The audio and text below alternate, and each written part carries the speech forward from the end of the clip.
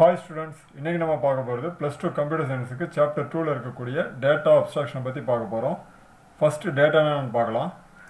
Data is a collection of values. Those values can be characters, numbers, etc. Dataவை collection of values னு சொல்லலாம். அது characterஆவோ அல்லது நம்பராவோ இருக்கலாம். Example 5a. அடுத்தது data type னா என்னன்னு பார்க்கலாம். Data type defines the type of data a variable can hold. ஒரு variable வைத்திருக்கக்கூடிய டேட்டாவின் டைப்பை சொல்கிறது தான் data type. Some common data types include integers, floating point numbers, characters and arrays. Example int a.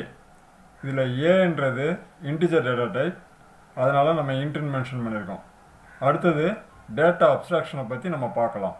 Hiding the details about the data is called data abstraction. Data பற்றிய டீடைல்ஸை மறைக்கிறது தான் நாம் data abstraction சொல்லுவோம்.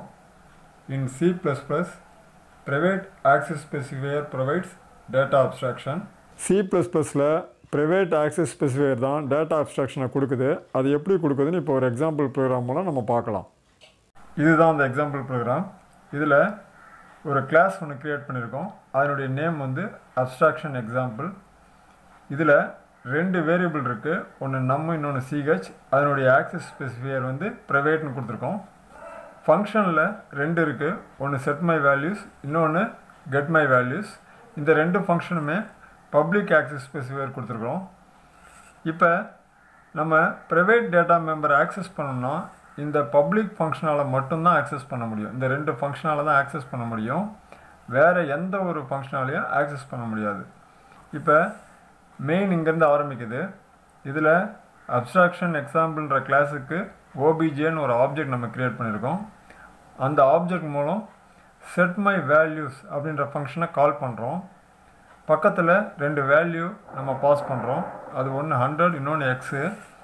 இது வந்து இங்கே செட் மை வேல்யூ இருக்கக்கூடிய எண்ணில் வந்து 100 ரிசீவ் ஆகும், சியில் வந்து எக்ஸ் ரிசீவ் ஆகும். ஸோ 100 வந்து நம்மளை ஸ்டோர் ஆகும், சியில் வரக்கூடிய இந்த எக்ஸ் வந்து சிஹெச்சில் வந்து ஸ்டோர் ஆகும்.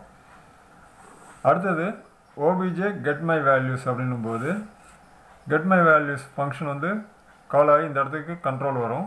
இந்த இடத்துல நம்பர் ஈஸ்ன்னு பிரிண்ட் ஆகி நம்மோட வேல்யூ பிரிண்ட் ஆகும்.